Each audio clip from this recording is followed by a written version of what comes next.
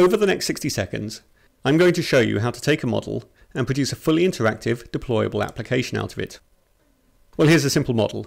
It's two signals of different frequencies added together, and I'm going to start by visualizing that over a period of time. The resulting image shows us the phenomenon known as beats. Now, let's make it interactive by providing some additional parameters that the user will be able to control. Here, f is the frequency, and theta is the phase shift of the second signal. And, just for fun, I'm going to add the ability to control the colour of the image as well.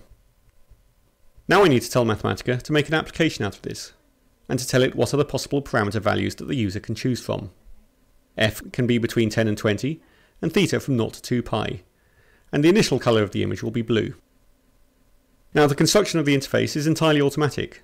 I can hide the source code behind the scenes, and I'm able to interact with this immediately, or save it for deployment in Mathematica Player or Player Pro, all within 60 seconds.